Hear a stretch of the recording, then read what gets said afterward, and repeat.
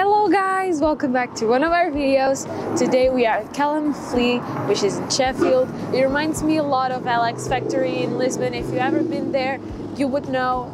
And I'm just so excited because I love secondhand thrifting and I just love furniture. So let's see if we find anything that is exciting. We're not gonna buy anything, but it's just for the hell of it. So first of all, we have things outside, so it'll be very easy to spot the flea market because they have a bunch of stuff just hanging out, and there's like a one-way system so that COVID doesn't attack us. And then you have usually they put the pieces that they find most exciting at the entrance because they go away super fast. So if you visit them one week, the other one you'll find a bunch of different furniture, especially these pieces of furniture like sofas and tables. They just go fast. So if you find something on their Instagram, which you should keep an eye on, just drive there ASAP, because if you don't buy them, somebody will. I really like this cage, for example, and if I had a house, I would be bringing it with me. I don't even know what I'll put in there, but I don't know, I just really like the style. And you can find a bunch of tables that they're kind of old and they just need a TLC, you know, they just need some varnish and they would just look so beautiful.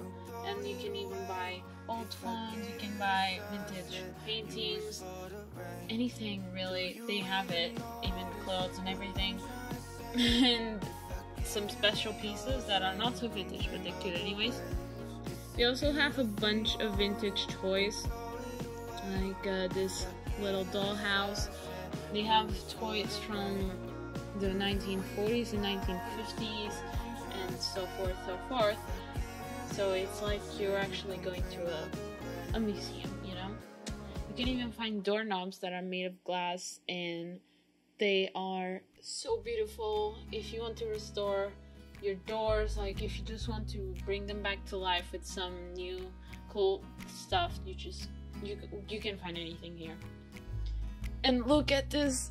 Oh my god, it's so beautiful. If I only had a house, it would be in my car boot, like ASAP. I just love it so much. It kind of broke my heart to leave it there, but somebody will also be happy to have it, and when my time comes, I'll find something. And these dishes and the mugs, just the whole set, it was so beautiful. And they also sell plants. But once again, we pretty much just live in a dark studio. We don't have any direct light, and indirect light is very scarce unless it's in the summer. Now it's looking a bit brighter inside, but still we will not be able to have plants.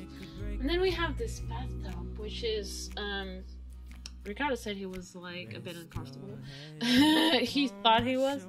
I'm not really into bathtubs. I had one when I was growing up and I'll never use it.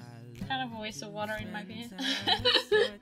And you have big dressers, you have mirrors, you have anything really you'll find here.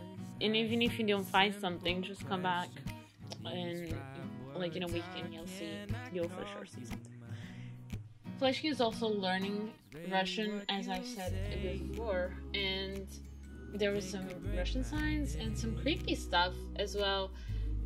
These dolls, but I'll also find the ammunition box from World War II, which Ricardo was really into, and Andy killing himself, trigger warning I suppose, bunch of creepy dolls and Buzz Lightyear, and a beautiful frame that if I call it, I'll just take it home, put a mirror on it. I'm sure it's not too hard to buy a mirror like in custom measures to put in that frame. It'll just be a central piece for any living room. And with these lamps, you just have to buy a cute lampshade. This is an airport seat, by the way.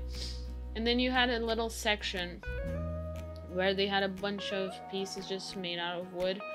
I think if I ever bought one, I'll just put a little dark oak vanish so that it would look so much better. I just don't really like the look of light color wood. I just like the look when it's dark. So if I were you, I would do that as well. You have vintage Paddington and a bunch of vintage clothes. Others, they're not so vintage. They're literally like from years, just a few years ago, but it was amazing. Seriously, go there and visit this place if you can. In my world, I don't worry, darling. We are in a bike trail and you can see the whole city from here.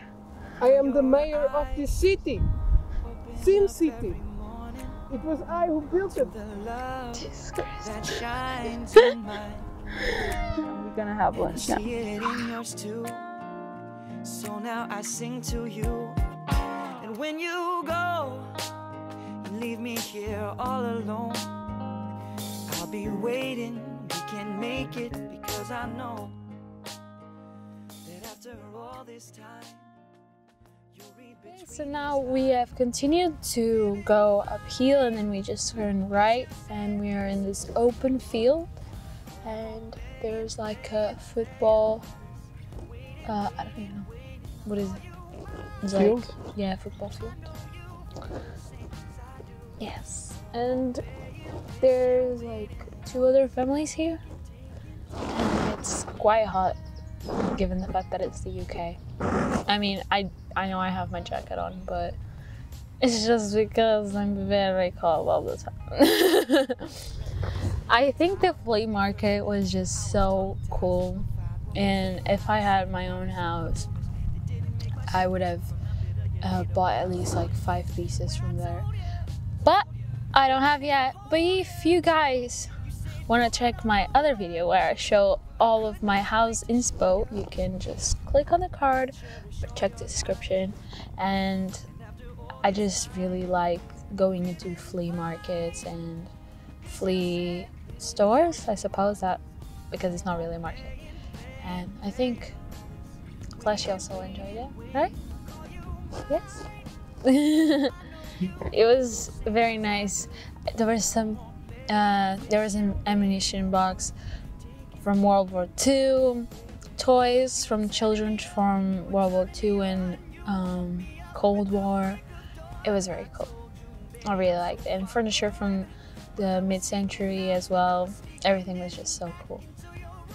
I hope you guys enjoyed this video. If you did, just leave a like, subscribe for more videos, and comment down below what was your favorite item from the flea market.